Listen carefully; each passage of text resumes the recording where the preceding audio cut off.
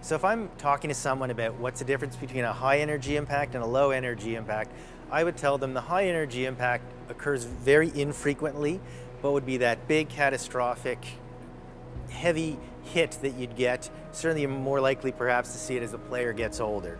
The younger kids are more likely to go through the low energy impacts. That's where you get the little bumps and knocks and two guys fall over and have run into each other. They occur much more frequently.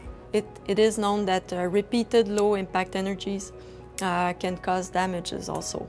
The Re-Akt protects against both type of impact energies by using the Vertex foam and also the Suspendtech liner. These two materials combined together, they can manage both low and high impact energies.